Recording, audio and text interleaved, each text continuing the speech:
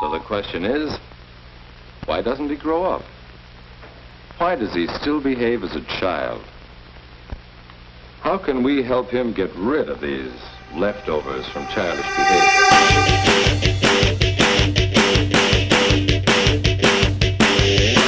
That's the second most pointless thing you've ever said, God.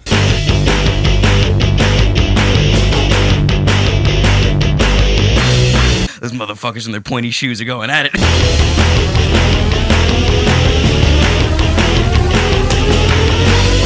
He kicked me in the face.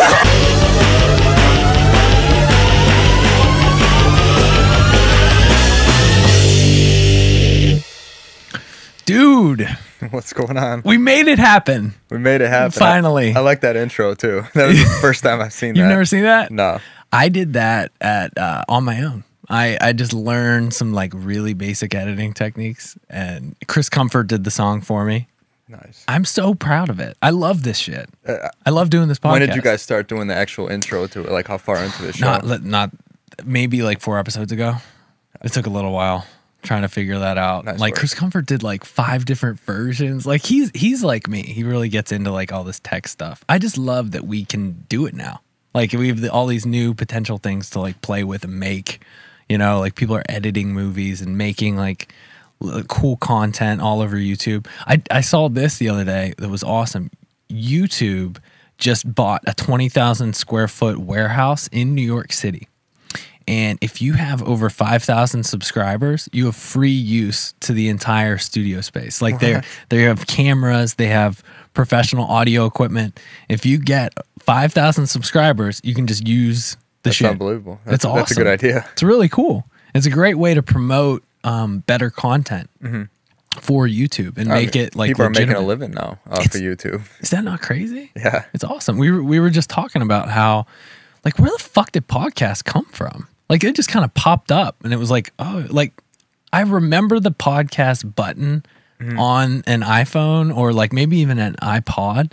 And I'm like, what is a podcast? Yeah, like, yeah, I remember totally. seeing The first like, time you got your that? iPhone, it's like I have no idea what. But if you talk to anybody nowadays, like everybody's listening to podcasts. You know, they're walking around, they're meeting people, they're getting information from people that they wouldn't be able to otherwise. You know, well, it's like the scene in The Matrix where you just plug in and you learn a bunch of information really fast. So that's what it is. We're not really wasting any time anymore. In Manhattan, we don't waste a second. It's like if you're walking around, if you're in your car, it's like you're not gonna think. You're gonna tune in. Dude, I love that analogy that you use. Like it's like The Matrix when they plugged it into the back of their head and it was like instant. This is like the 28K modem version of that, right? Yeah, like we're putting it in our ear and we're learning things. Like it's a very long download. It might take a couple days to download this file. It'll get faster, but it goes in, right? And it'll get faster. Totally. Yeah. And before it was like, all right, you're driving your car, you're not going to get anything done. You just assume that you're going to stare at the road, maybe think a little bit. But now it's like you're wasting time. Yeah. If you're driving or you're walking and you're not listening to a podcast and getting smarter, someone else is. So that kind of sucks. True, right? You know? Well, how do you? So you see it as much as I do in New York, especially. Like there's still a balance, right? Because you can overdo the input. You can overdo, or at least for me, like there are points when I'm like sensory overload, and I can tell I'm fried. Like my brain is getting too much in. You just stop. It's just, you just feel that. Like I think a lot of people get that at the end of the day in New York City. You don't want to hear anything. You don't want to talk to anyone. That's like my train ride home, and that's why a lot of times I hate when there's people that I know on the train. As much as I want to talk to them at like 9, 10 o'clock at night, I just want to cut off. That's it. Yeah. Do you do anything else to kind of stop or turn off, or do you do anything regular? Sure. I mean, especially like given my sport, which is bodybuilding. Yeah. Which I want to get to. Totally. I mean, into that. It's it's all about the mental aspect. It's about recovery. As everyone knows, it's not the training that really builds the muscle, but it's the recovery. So you want to be able to shut off as quickly as possible, and it's also a very routine thing.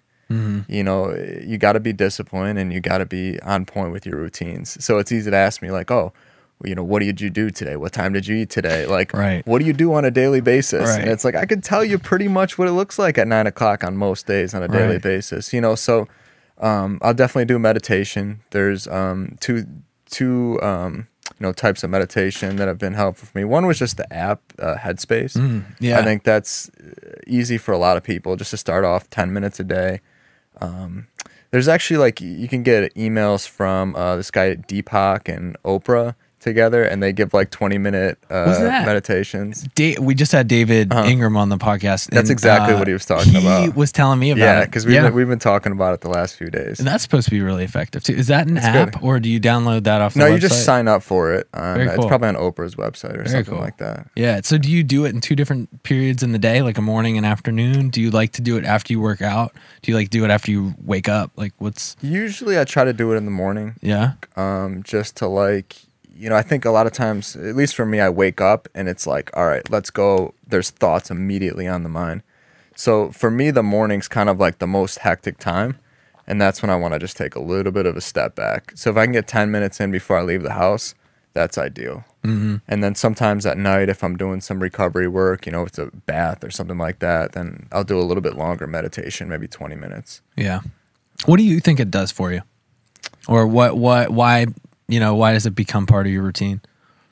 I guess first of all, for people that are into training, they start to realize that the only type of meditation the only meditation you can do is not just plugging in, putting on headphones and listening to someone tell you how to meditate. Right. But a lot of things you start to realize are a walking meditation. Anyone who's really gotten into training realizes how much of a meditation that is. You're counting sets, you're counting reps, 1, 2, 3. Same as you would when you're counting breaths for a meditation. A lot of meditations will have you count up to 10, count your breaths up to 10, and then restart. And it's like, that's what we're doing in the gym. Yeah. It's a shitty vocab. Like the vocab got fucked up on the word meditation. It's like energy. I don't like it. It's too vague, or it's specific. It makes you think, okay, if you meditate, what that means is you sit Indian style or in the lotus position, you're upright and your eyes are closed, and maybe you have some incense on or some like gongs going or something. Yeah. And it's like, that's one way, but like it's not even a way. Like what meditation to me is really just turning off past future. It's concentration. It's focusing into the moment right now. And you can do that a million different ways. You can do that walking down the fucking street. You can do that like in a conversation with me and you right now. You can do that picking up a barbell. You can do that sitting on your living room floor in the lotus position too. Like sure. So we try to box it in. We try to buy it. That's the main thing. It's like people come to us and they want to buy a training package. Yeah. And it's like you pay for this, you come at the right time every day, you stay for your 60 minutes, you get the results. But we know it doesn't work that way. Yeah. So it's not going to be the same way with meditation either. It's like, just because you sit down and you do your assigned 15 minutes, it doesn't necessarily give you that reward you're looking for. No. We know that from training. I mean, we have so many people that come in 60 minutes 2-3 times a week, and they don't get the same benefit as, the next person. And there's just that difference of like the rewards in the process. Totally. Right. It's not, you don't get, I was talking to David about this. You don't get anything out of it. Like it's not something where you get, and just like training too, right? Like you don't get a reward. Like you think you do. Like but people that don't train, that are about to start training, they totally think there's a reward. Yeah, because everything else is like that. Right. But like it's as you do it, and if you can stick with it, welcome back. We are now in the future. We just skipped ahead 30 seconds. Wow, that was weird. 30 seconds just disappeared. So bodybuilding fucking hurts.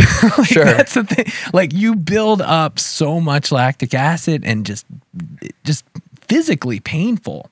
And it's one of those things too where you can almost always, correct me if I'm wrong, but a lot of the times you can do one more rep. You could do, like if somebody was like, here's $1 million. Sure. If you do one more rep.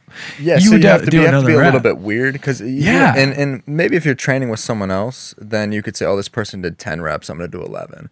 But it takes kind of the real kind of mentally different person to say like, someone out there did 10 reps. I'm going to do 11 reps. You know what I mean? Ooh. So there's no one there. You're just in your own head.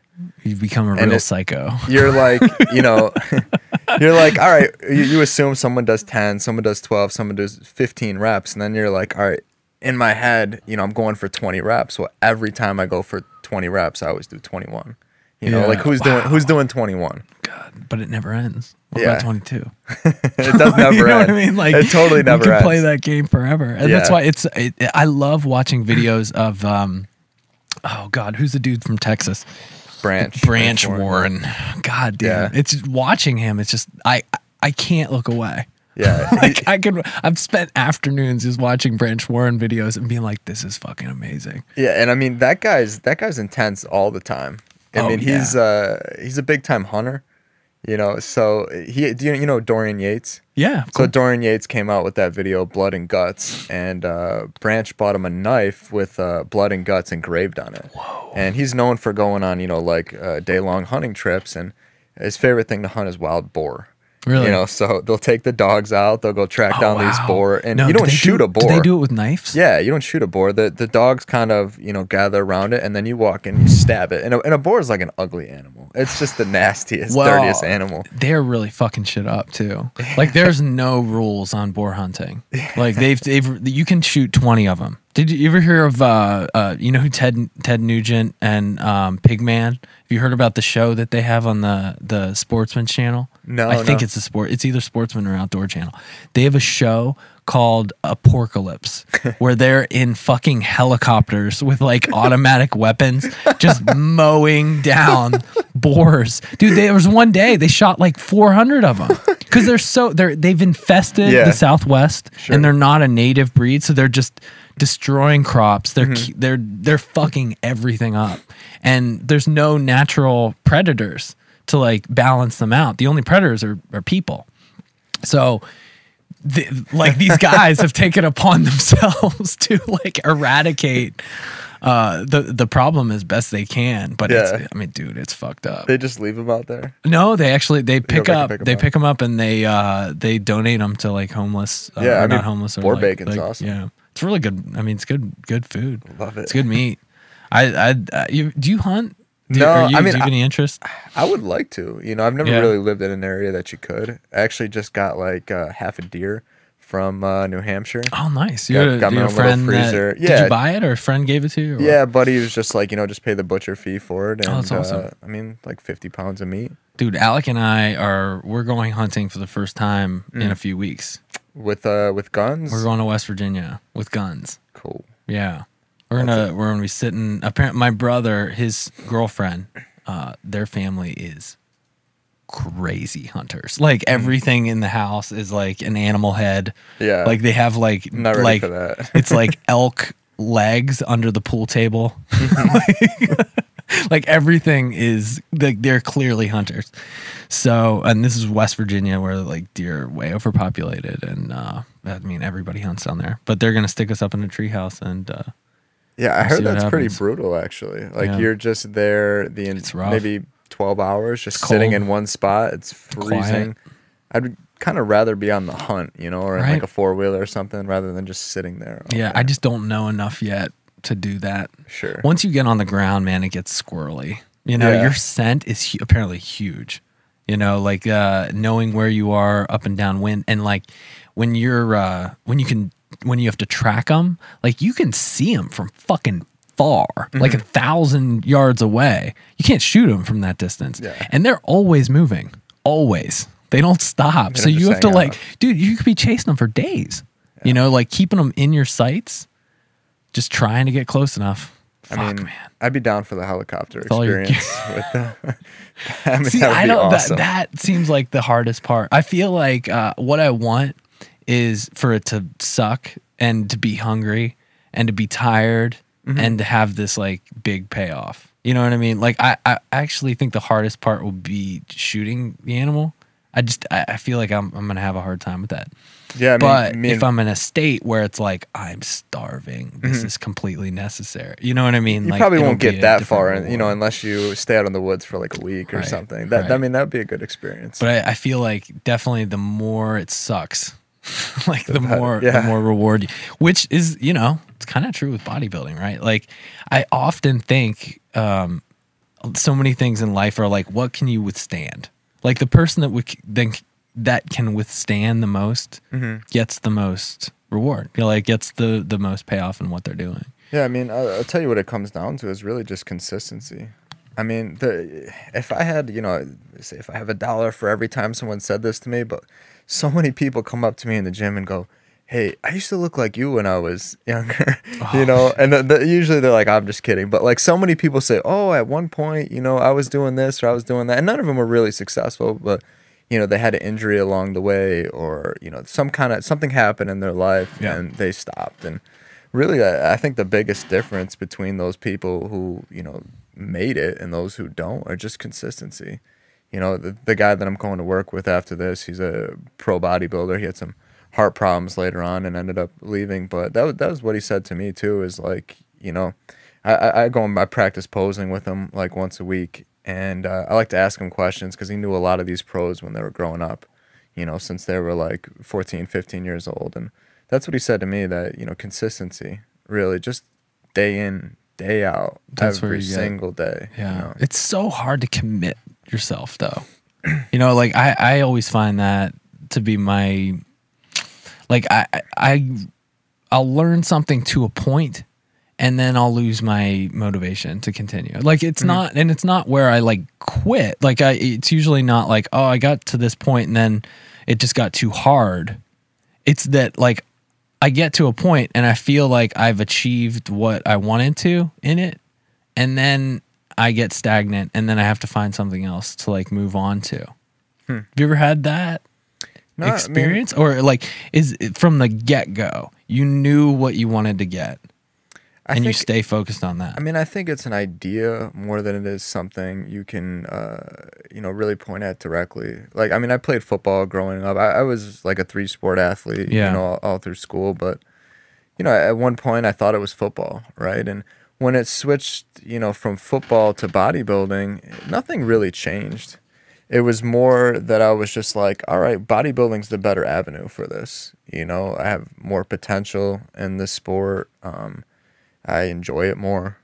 And it was just a better avenue for that energy. But it could have been anything, you know. So it's not bodybuilding really that excites me. Some people grew up and they looked at like the magazines or the comic books. Right. And they saw these guys and like, man, I want to be like, you know, the Incredible Hulk, or I want to be like Arnold, or I want to look like Arnold, you know. You know, I'm never particularly impressed when I look at like the guys' physiques. You know, it's obviously it's incredible, but that's not what gets me going. You know, being like, I want to look like that. No one wants to look like fucking Kai Green. Yeah, that's like, that's the other ridiculous thing that I look at. I mean, I mean, if there is someone like, that's the person you want to look at and be like, all right, this dude's weird. Like that guy's got a problem. Well, dude, you can't take that suit off. You know, you get yourself that big and that like you can't walk through doorways. Sure. And it's not like it's buy healthy. Clothes. Yeah, it's not like it's tough on your body. Yeah, I mean, you can't look at anyone who's a professional athlete and say, oh, that's a good endeavor for health, you know? Like, I mean, you're probably better off, honestly, being a bodybuilder than you are a marathon runner, like, from what we know. But at the same time, like, any endeavor taken to that point it's going to be damaging. Yeah, sure. And that's what makes it more interesting to me, that even in spite of that, like, you seem like a pretty smart young man here. Sure. Like, it's kind of like people that jump out of airplanes or like just do extreme sports. It's like, you seem like a smart guy. What the fuck are you doing? Maybe I'm not as smart as you think. So what, like, this is where I want to get in your head a little bit and try to figure out, like, what was it? How do you, why bodybuilding? What happened, or what developed? What is it about it that you love so much? You know, explain to the lay people, like, what you love about it. You know, why you're so drawn to it. Well, I guess that makes it worth it. Sure.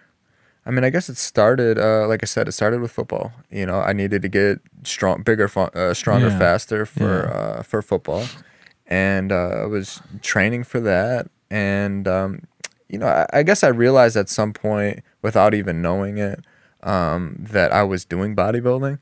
you know, it's not like I was kind of training for football, but I was eating like a bodybuilder. You know, I had like the Tupperware and stuff. And Sure. I was kind of still leaning more towards training like a bodybuilder than I was a football player. Yeah. You know, so I'd do the Olympic lifts, and I'd still do a lot of plyos and sprints and stuff. But I was kind of leaning more towards like the bodybuilding style. It's almost like you were good at it before you were even doing it. Yeah, and I was really good at it, you know, and I got a lot, I guess I got a lot more attention doing that than I did playing football. I mean, I was always like a captain in football, and I was good at football. Yeah. But when I lifted in the weight room, like when we built our new weight room, like in high school, there was kind of a glass observing window. And like, you know, I was probably, you know, anywhere from 15 to 18 while I was lifting at that time. And people would come up to the window and just like watch. You know, because I could do ridiculous things at that age. And it was, you know, even now, like, it's always the same thing. Like, oh, you're this age. Like, oh, I assume that's going to stop at some point. But people are like, oh, my God, you're like 16. So, like, you squat 600 pounds and you're 16 years old. I'm like, shit, that's going to stop soon. I'm like, fuck, getting older sucks. But it was always cool, you know, because it's like, Jesus, this guy's like 16 years old, you know. Like, I was able to You hit got a like lot of love for that endeavor. Yeah. Kind of, but it was but it was a very individual type of thing too. I mean, I did it when no one was there. Sure. You know, like I was running sprints when, you know, I remember, you know, some of my friends were at parties and stuff like that. Like I would still always do that stuff. I mean, throughout high school, I, you know, drank and smoked and all that kind of stuff. But I mean, you just kind of, when you spend enough time alone, I guess, especially in that type of endeavor, because no one's going to go to the same lengths as you.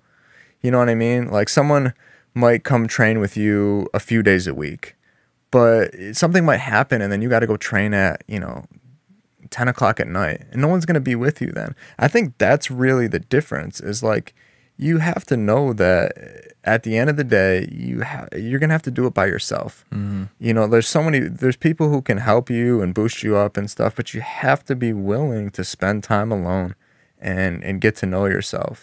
It's also really hard for people to put themselves in the state of the long-term goal. Stay focused on the long-term goal. Yeah. You ever hear of the marshmallow experiments that they did on kids in the 70s? This is an awesome experiment. I think they'd leave them in the room with the marshmallow. And they'd say like, okay, if you don't eat that marshmallow, you'll get 2 when I come back. Yeah. But they wouldn't say when they were coming back.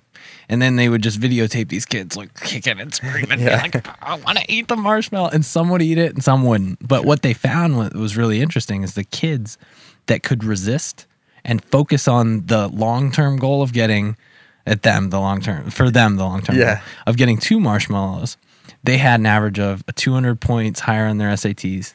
They made more money in their careers. They had much more long-term rewards in their lives because they were able to withstand these short-term difficulty, this short-term struggle, and stay fixated on the long-term goal of what they wanted. Sure. And I feel like what you're getting at and what your gift has been is staying focused on that long-term goal and not just giving into like, man, this sucks in the short term. Or sure. like, I mean, I get the question like almost every day. Oh, what are you training for? Like, when's your next show? When's your next show? Right. And it's the same people will ask me all the time, and I'm like, oh, about 2-3 years out right now. And like, what, 2-3 years out? Because everyone's like, oh, I'm 12 weeks out for a show. I'm training for a show 12 weeks out. And I'm like, you know, it takes a long time to develop that kind of physique. So making that jump from, you know, being a teenager and competing, you know, with guys that are under 200 pounds to, all right, I'm 5'11", realistically on stage, I got to be 230 plus.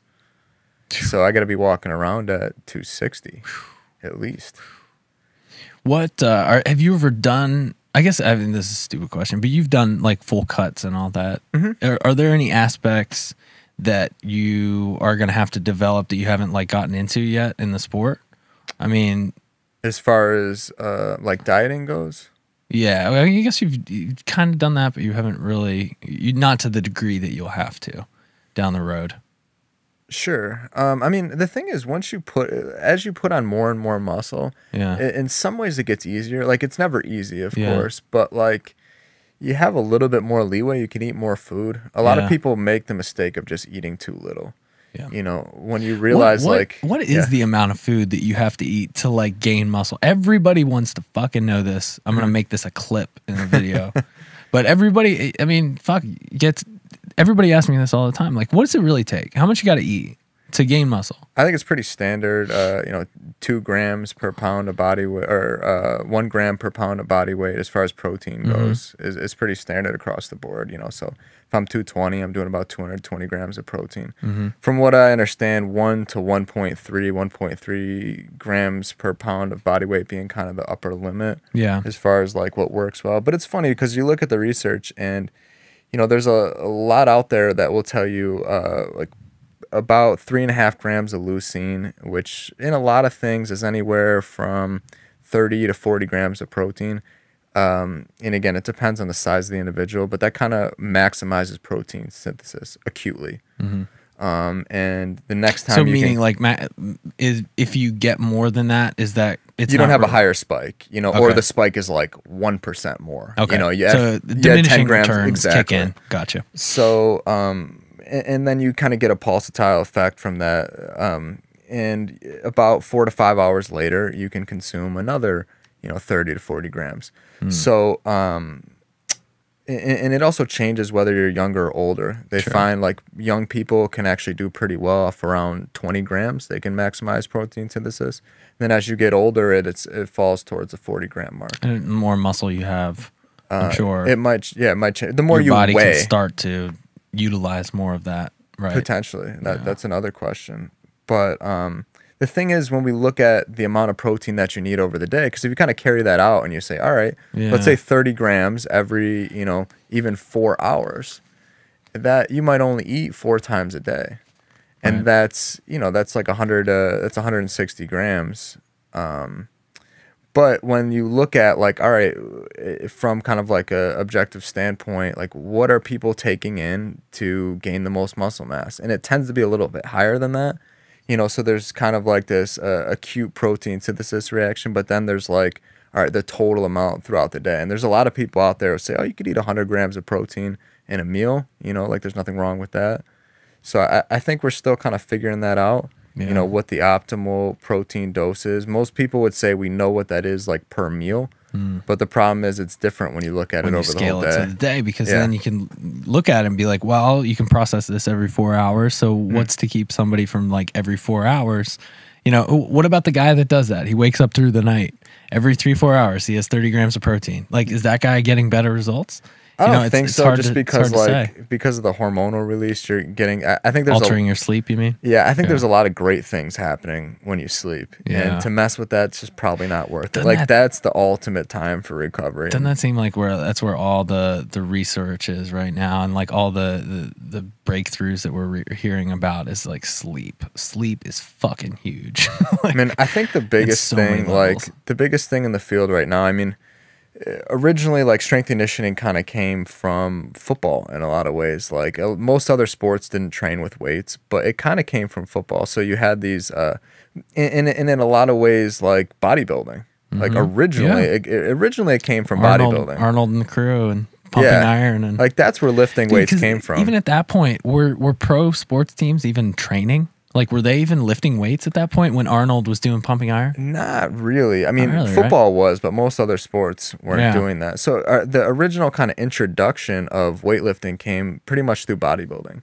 And then from there, some of these like football teams, for example, they caught on to powerlifting and like, oh, this makes a little bit more sense.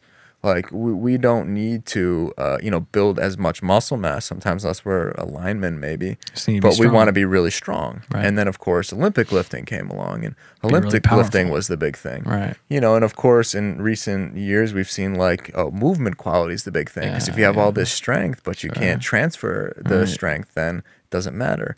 I think the biggest thing that you're seeing come along now is really brain science. I think most of what we're looking at now is neural stuff.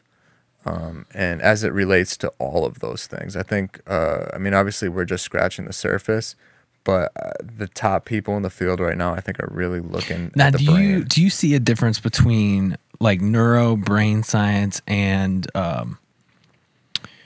mental training? Or you know, like the more psychological training. Like even though that's a difference between the mind and the brain when applying in the realm of training. Totally. I mean, I think the people that are doing the research on the brain aren't necessarily the same, have the same mentality as the people who are, you know, kind of in the gym, in the trenches, so to speak. You know, those are two different people. They always will be. I have a sense that, like, no matter how much you learn about the cause and effect, like if you go the mechanical approach, even if you're going the mechanical approach of looking at brain synapse and this causes this, which causes this, and we fully understand that, I think we're still going to run into a wall, and that wall's going to be where your emotional strength, your mental strength come into play. Like we're doing a lot of research and learning how things interact with each other, but to me, that driving force, that thing that really makes the machine work, is that mental and emotional strength, the psychological strength to training, which there's like zero research. Like there's nothing, there's no approach, there's no systematic approach that anybody's really like, not on a large scale selling. You know, you don't read in Men's Health like this book is totally gonna change the way you think and you're gonna have a 6-pack in 6 weeks. You know, like that's not the sell. Even though I think like that's where a lot of the answers lie. Yeah, I mean, you can go to any like you know, garage gym or dungeon gym, and that's where you see like the most jacked people. I mean, a lot of people go to these fancy gyms and they expect to look like the people you actually see, or just a smaller version, maybe of the people you see in the basements training. Yeah. And those people have maybe the least knowledge, and in a lot of ways that's empowering. Yeah, what's up with that?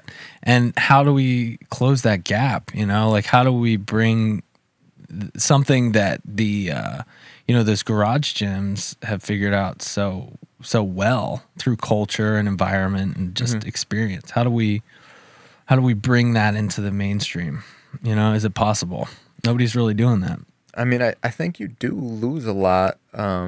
You know, kind of the more research you read and the more you delve into, you know, the biomechanics, like you say, the more you try to learn from an academic standpoint, I think you do lose a little bit.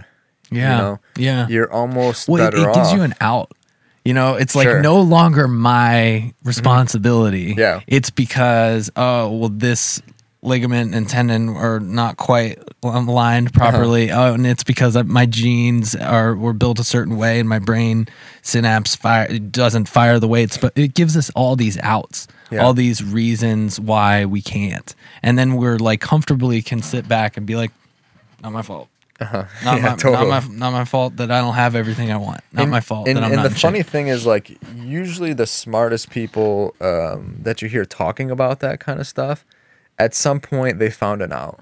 And now they're the ones giving the advice. I know, I love that. That's like it's usually the people what it is. peddling it, and they aren't in shape. Yeah. You're looking at them and you're like, I wouldn't trade my body for yours ever. Totally. You so know? at some point along the way, like they found it out. Oh, I didn't have the genes to do that, or you know, whatever it is, that somewhere along the way they found an excuse. And that's like, it's tough because I think it's easy to find yourself in that position. I think we're all in that position, and then it's just what you do, how you deal with that position, right? Where we all have adversity. I love the fact, like, everybody loved, like, what was my latest thing? Oh, I like pulled my back last week, and fuck, being a trainer, everybody's gonna tell you, oh, let me tell you how to fix that. Let me just lay you down here on the side. I'm gonna do this, and it's like, dude, no, like my back just needs to heal. Like it pulled. Like I pulled my back. Yeah, sure. There's nothing you can do about that, really. I mean, you might do some distraction technique. You might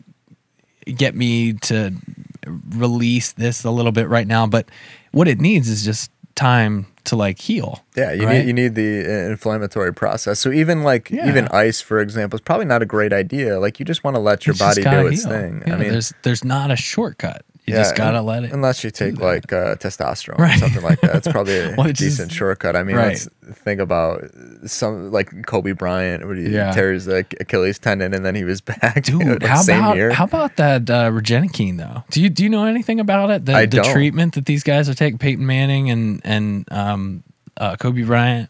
No, I didn't hear about it. Do you know what it is? No. Regenikine.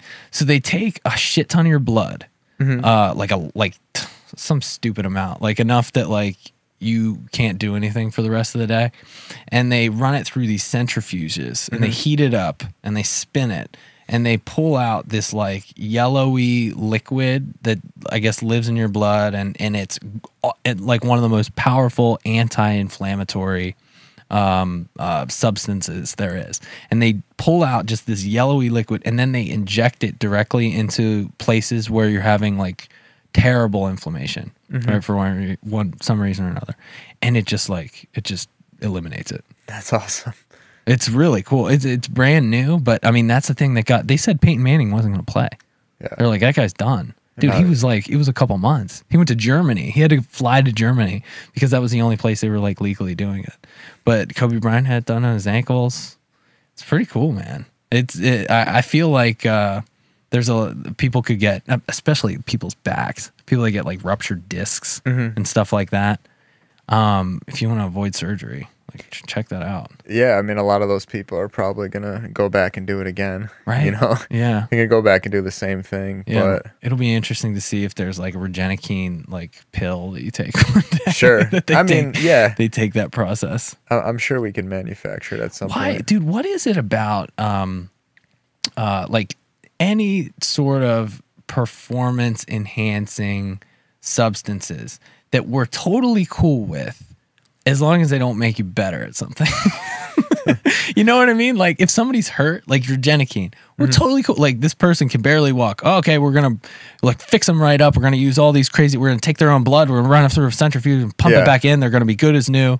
But like the minute that it's like, oh no, like you have a healthy individual that we're gonna make them better, instantly red flags everywhere.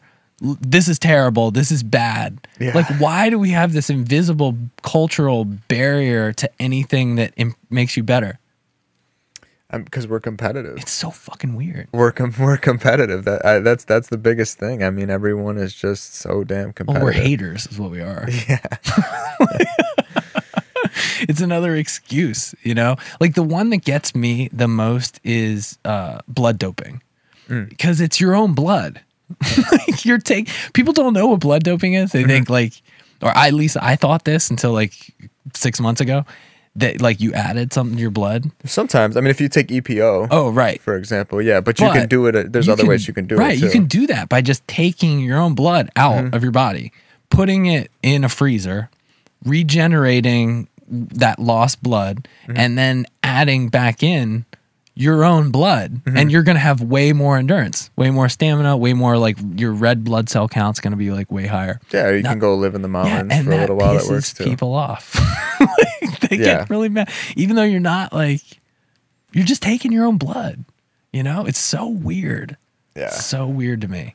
And it's like we could potentially do so many cool things. You know, if it was just accepted. You know, that like, hey, there may be a way to hack our current biology and like turn our old school biology into like a super biology. I mean, I think at the highest levels it is kind of accepted. Right. You know, there's the lay person who thinks that, you know, this is all taboo and stuff. Yeah. But at the highest levels, everyone's pushing for that next. Yeah. Well, it's even with prosthetics, right? Like we're on the cusp of prosthetics being better than our own limbs. Yeah, pretty close, right? Oh, it's getting really close. Like that. Who's the guy that? That was it. Oscar Pistorius. Yeah, was it that guy that killed his wife? That qualified for the Olympics and they didn't let him compete, or did they let him compete? Maybe they did. I don't remember. I'm gonna look that up. We have the internet. I think there is a guy who competed in the Olympics with a prosthetic, though. There was a guy in the last one, right? And they let him do it. Yeah, and there was a lot of controversy over that. Yeah, what do you think of that? You think that crosses a line? I think it kind of crosses the line. Yeah, you've got robot legs. Come on, that definitely crosses the line. Pistorius Olympics. Yeah, I mean, if you just showed up in like a full-on, like Iron Man costume, they wouldn't let you run. I don't know. You would think, man. Well, that's the thing. It's going to be less than 5 years before a guy can beat. Who's the fast Jamaican guy? Usain Bolt. Usain Bolt. Yeah. 5 years. I'm saying before a guy with fake legs can beat Usain Bolt in a sprint. Oh, that's what it is. With fake legs. I bet you we could do it now. You think so? Yeah, with like robotic legs or something. There's some sort of technology that'll make somebody fast enough to beat the world's fastest man. Fucking wheels on it. Oh, dude, did you see? Have you seen the robots that Boston Dynamics? Yeah. There's a big YouTube video. Dude, they have one called the Cheetah. Dude, oh yeah. JL, Boston Dynamics Cheetah. Dude, it moves like 40 miles an hour. Yeah, I've seen this. 40 miles, and it's a robot. I mean, they have one on the new Transformers movie. There's like a giant one that looks like a cheetah. I don't get my science from the Transformers movies. But wait, we have a bigger problem. You watched the new Transformers movie? I've seen the commercial. The Age of Extinction? Dude, that movie looks terrible. Yeah, pull up that one. That one on the is that me or you? I think it's me. All right, watch this thing, JL.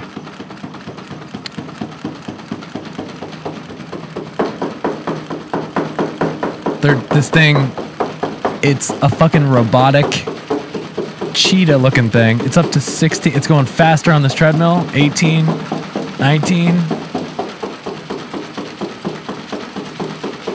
And now they're jacking it up. 25. 26. Right. Okay, you can turn it off, Dale. So, holy fuck. Okay. But that's like that. Even that robot right there is still such in its infancy compared to like Terminator movies or something. Totally. I mean, that kind of surprises me because yeah, it's fast, but it's still kind of like a joke compared to what we picture the ultimate robot being.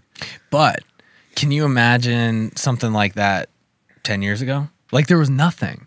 Like Sure. this is so I always talk to you about like the accelerating pace of technology. Mm-hmm. It's like 10 years ago, like nothing even close to that existed. So like if that can happen from like just 10 years ago to this, Yeah. what happens from 10 years from now? You know what I mean? Like how far away are It's exponential. So yeah. Yeah, we don't even know. Like that's when it gets really weird to the point. Oh, you know what? I think it was on one of these videos I saw that they make legs for the army. And what they do is basically it allows soldiers to carry like 10 times more weight. So you still have your regular legs, and then you put on these robot legs over your legs. And it allows you to carry hundreds of pounds for like It's like an tens of miles. exoskeleton. It's an right? exoskeleton, but you can run incredibly fast. You can carry hundreds of pounds. Dude, we're fucked. Over long distances. We're fucked as trainers. Our days, like, people are just gonna walk around in super strong suits, and they're gonna like walk up to Ethan and be like, "Oh, look at this! What is this? 600 pounds? Watch this! Strap on like 2,000 pounds with their exoskeleton suit. Yeah, pick it up. I mean, the Dude, military would be the first. We're fucked. I mean, do you think people are still gonna work out? Like when that's possible, right? It won't be as bulky and stupid. Like you put on like a spandex suit, Sure, that just makes you super strong. I mean, people I still think train. I think there's a lot of nanotechnology out there that's going to be incorporated into our own bodies. That'll probably be around at the same time. You know, so it's not just like you have to put something on. You could probably It'll take. just be You could in take you. something. You It'll know. be in you. I think we'll be able to enhance human physiology. You know, Did you see the underwater breathing thing? yeah. Like they're The like red blood within cells. just within a couple years, they're like you will be able to like sit at the bottom of a pool for like 4 hours. Yeah. Well, they've done rat studies with it, I think. Yeah. But yeah, what was you could run a marathon at like a sprint? Like at a full sprint. It's gonna get weird because you're gonna have these doping agencies being like, it's not allowed. But then you'll have 16-year-old kids that like Yeah, they're better can than the beat pros. the world's best. Nobody's gonna give a shit about the world's best. They're gonna be like, let's watch these. I mean, I'm sure like in our lifetime we'll probably Yeah. see training being extinct. Yeah. I would not be surprised if people You won't weren't give it really. up, though. You love it. You know, like I love it. Like Totally. It's like Yeah, I mean, I wish I could go back. In a lot of ways, I kind of wish I could go back in time. yeah. You know, I wish that Less people will do it. It'll be more. It'll be smaller sects of people that later will on, you still mean? work out. Yeah, Yeah, it'll be but like that's how it really was when rare. it started too. It's kind of cool. It's just, you know, everyone wasn't doing it. It's just a close knit group of people. Yeah. You know, at Gold's Gym Venice or something I think like you're that. right. I think it's going to be all good. I think we'll be able to retain training, but just for a smaller select group of people that are really into it. David Ingram Yeah. will still be training. Totally. You know, he'll still be into it. There'll still the people that care about it will still be into it. So we got like 10 more minutes left. Is there anything that you are really fascinated with right now with that you're really interested in your own training? I mean, the big thing for me right now, I kind of made this jump in the last few years, just from playing rugby and for playing football my whole life. I got real banged up, you know, so I went from training like high level pro and semi-pro athletes to working in like a physical therapy type of environment. Because for a lot of people at that level, what they needed wasn't necessarily to get bigger, stronger, faster, but just to continue their careers, you know, continue playing at a high level. And then, you know, mostly for myself, it was like I had all these injuries, and in order to, you know, continue my dream, like what I had to do at the present moment was recover and kind of build a big base, so to put a big house on top of it, you know. So I went on this journey of kind of like fixing myself, you know, the past couple years, and you know, now I'm back to, you know, full on training. It's better than it's ever been in my entire life. It's great. So it's blending the two right now for me is a pretty interesting journey. I mean, there's a lot of people in the past who have been super intelligent bodybuilders and kind of blended like exercise science with bodybuilding a little bit. There really hasn't been anyone who's taken strength and conditioning at the highest level and like physical therapy at the highest level as it relates to like neurophysiology and applied that to bodybuilding. Like those are pretty separate. Yeah, it's almost so much as like I can't even imagine doing the same in the same workout. Like that you'd have to have separate days, like my bodybuilding day and then my like PT day. Sure. So you're actually talking about like merging the two together? Not even necessarily in the same throughout the course of a day. Yeah, like how, and you got to realize like what's actually giving you bang for your buck. Yeah. You know, because you can get caught up doing a lot of like movement quality stuff or, you know, plyos or Olympic lifting or whatever. Like what's going to give you the most benefit directly towards bodybuilding? Like it might not seem like it, you know, but like we talked about recovery before, you know, doing some physical therapy exercises that might help to kind of shut off extensor tone and calm the system, just quickly get into like a parasympathetic state. That's huge. Yeah. Because bodybuilding's like, let's eat, let's digest, let's relax. People don't understand that like all the good stuff happens when you're resting. Yeah, when so you're recovering. you have to be able to shut off. And that's kind of where this PT stuff has come in for me. Like now that I'm healthy and, you know, I move well enough, it's not like you have to move great. You just have to move well enough. So that's kind of the trade-off. It's like, that's kind of the, you know, 80-20 of it, so to speak, is like you just have to move well enough to do what you need to do. Right. Like, what is it that you do, and kind of just get enough of everything else so you can do more of what you need to do. So that's where all of this comes into play. I need to lift more often. I need to lift weights as often as possible.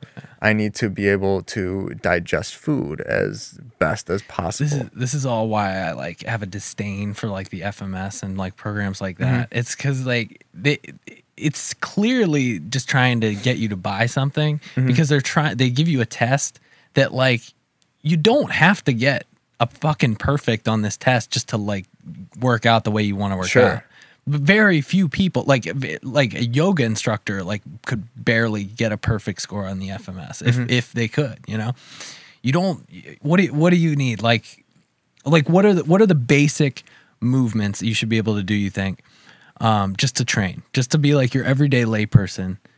to like, if you were going to give some advice to people, like you should be able to do this, you should be able to do this, you should be able to do this. Generally, you're going to be all right to work out. Sure. I mean, Give I think everyone idea. is all right to do something. Yeah. I think it's totally You'll find scalable. something. Everyone can do something, you know. So I guess that's a starting place. Yeah. And it depends on what you're doing, what you want to do in life. You know what I mean? Let's say you're somebody that just likes you work in business. But I think it's helpful to Yeah. think about like, what is this person trying to do? Yeah. Because you know, for me, like I'm willing to go to further extremes. Like you know, let's take Olympic lifting for example. Sure. A lot of people, the risk is probably not worth the reward. Yeah. You know, so we don't do it with them. So you kind of have to set up this risk reward Right. type of picture here. You know, and then you break it into like, all right, if the person wants to be a runner, what are some things they should be able to do? For example, like, you know, when I was in physical therapy, you see a lot of runners that can't actually stand on one leg, and it's like you're doing a sport that it's a plyometric activity. It's a single leg plyometric activity over thousands and thousands of strides, and they can't actually stand on one leg.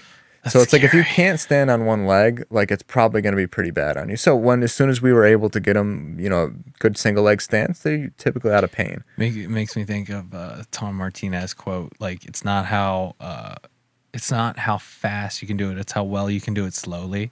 Mm-hmm. Like take what you want to be able to do, boil it down to its basic function. You should be able to do that super slow inside and out, the basic. Just show me that you can do it. Right, you know, right, you don't have right. to train it. Just show me that you can stand on one Exactly. leg. Show me that you can touch your toes. Yeah, yeah. That sort of thing. It's good advice, man. All right, you gotta get in the gym.